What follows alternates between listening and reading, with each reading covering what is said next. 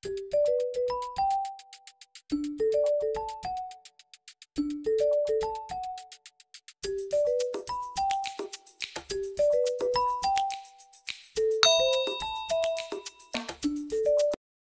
mga ninong at ninang, it's me, Gayan. I'm back, Jason. So today's video, ang gagawin natin ay actual nating mag-fill up para sa DSWD. So nag-release ng DSWD ng relief agad na tinatawag na kung saan ay makakatulong sa ating mga kababayan para sa mga eligible nating mga kababayan para sa DSWD. So, itong form na to, ito yung original form na binigay sa kanila kasi dalawang kopya yun. Isa sa barangay na nakuha ng barangay na isusumitin nila para sa mga LGUs at saka isa ito para sa iyo. So, kopya mo to. So, yung relief agad na ginawa ng DSWD ay pwede tayong mag-fill up through online para maiwasan nga naman ang pagpunta natin sa barangay, para maiwasan din yung tumpulan ng mga tao para maiwasan din yung COVID-19. So, simulan na natin ang pag-fill up through online. So, punta lang tayo sa www.reliefagad.ph. So, simulan muna natin ito. Ha?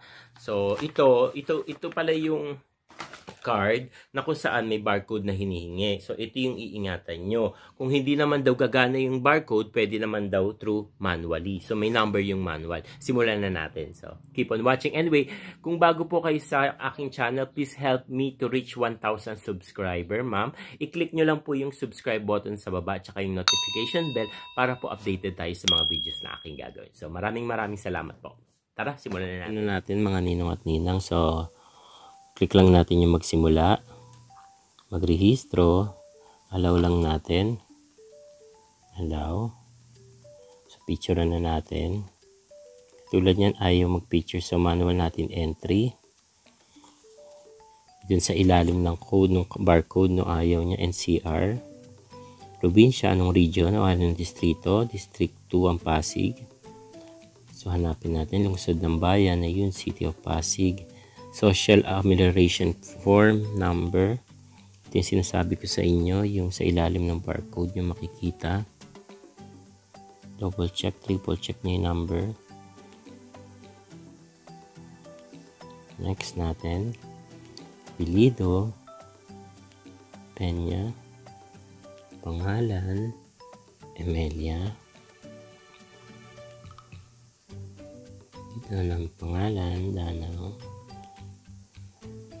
Suffix, ito yung 1, 2, 3 pero wala siyang ganon, or junior, senior. Petsa ng kapanganakan August 6 1963.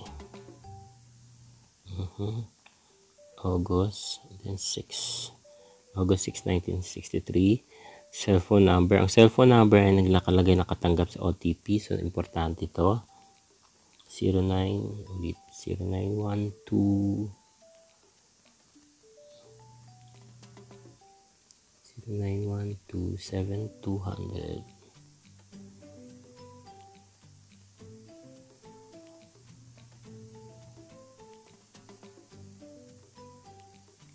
Tirahan.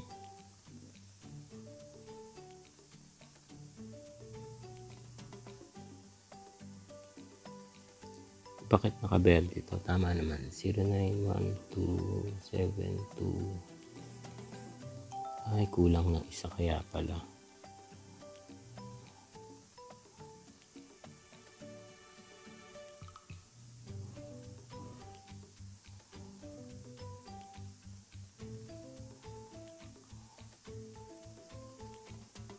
Kalye, 1341. Kalye o subdivision.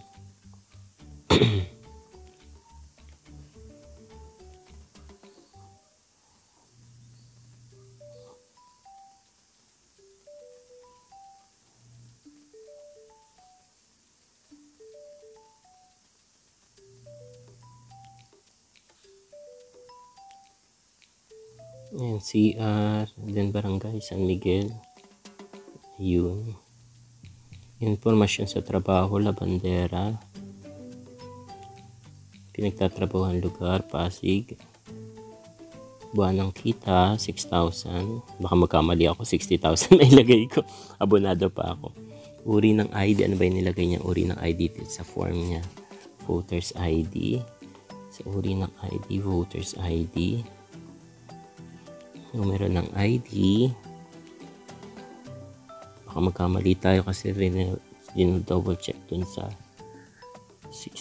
office, dun sa DSWD. So 740 30 016313. Tama. Sektor. Wala sa pagpipilian. Kondisyon sa kalusugan. Wala sa pagpipilian. Ikaw ba ang benepisyaryo ng ibang gobyerno ng programa gobyerno? Wala. Iba pang programa? Wala. So next natin ulit. Click natin itong next. Miyembro ng pamilya. Pindutin plus para madagdagan ng miyembro ng pamilya o ang next para magpatuloy. Paalala, ang unang dalawang miyembro na nakalista magsisilbing alternatibong kinutawan ng iyong pamilya. So add natin para sa asawa niya. Apelido, Artates. Pangalan, Rolando. Gitna ng pangalan. Suffix, yung gitna ng pangalan, hindi ko alam eh. Pero sana walang magkaroon ng problema. So, relasyon, asawa. So, petsa ng kapanganak ng asawa niya, November 19, 1970.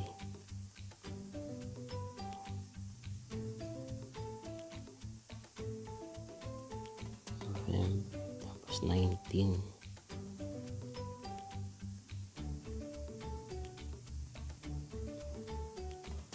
November 19, 1970. Lalaki. Trabaho, karpentero. Sektor.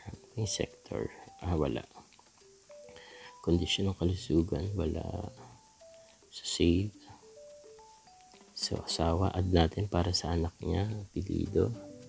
Pagsulingan.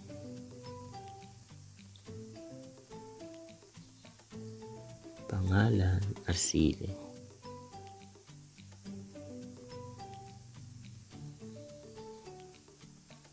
Gitna ng pangalan, wala, hindi natin alam yan. Suffix, 1, 2, 3 kung meron. Relasyon, anak. Babae. Trabaho, wala. Sektor, buntis na katatanda, nagpapasusong ina, solo parent, walang pagpipilian. Kondisyon kalusugan, walang pagpipilian. Then save. Ay, sorry, yun nag-highlight siya, hindi nakalimutan natin pindutin. So December 22, 1979.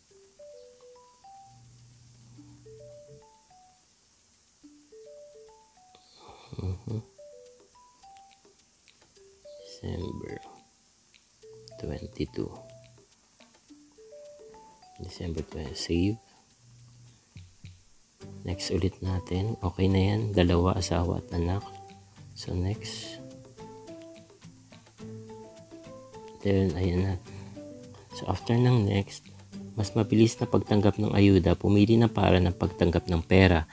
Paalala, sa paggamit ng PayMaya at GCash, may kaukulang service fee sa pag-withdraw ng pera o PayMaya GCash sa mga pilitan nito. Maaaring gamitin ang PayMaya at GCash sa pambili ng load o pambayad ng bills ng kuryente, tubig at ibaba o pambayad ng pinamiming grocery, butika, padala ng pera, walang service fee. Cash ipapamahagi ng LGU, wag na dyan, PayMaya, GCash, bank, others.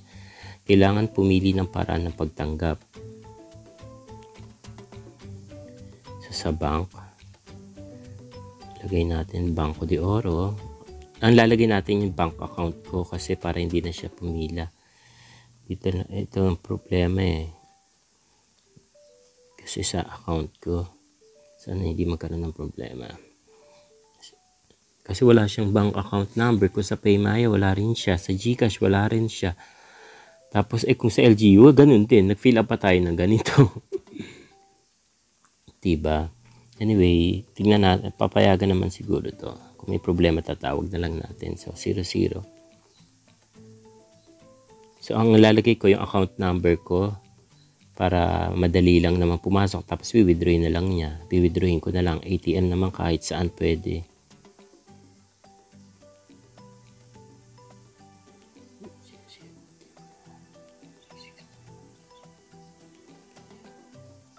Double check natin yung account number ko kung tama. Okay. Submit. Mahalagang paalala, ang Relief AGAD ay isang mahalagang information system para sa Social Amelioration Program. Paalala, ang inyong pagsumite ng impormasyon para sa SAC ay ang nangangahulugang binibigyan niyo ng pahintulot ng gobyerno. Partikular na ang DSWD na iproseso ang mga datos ukol sa inyong pamilya para sa Social Amelioration Program. Ito yung review page. Do-double check natin kung tama. So, mas sigurado yung double check at triple check para wala maging problema. Kada detalye kailangan masinop. So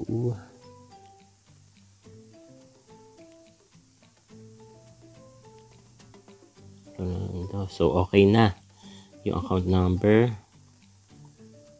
So checkin na natin yung box na button, then tapos na. Then, confirm mobile number. So, dito ipadadala one-time password.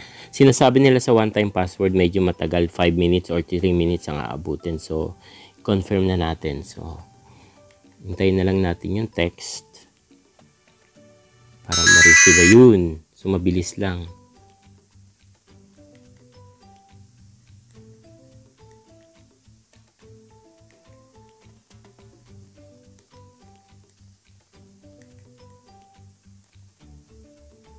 Kita ko na yung password. Check natin yung password.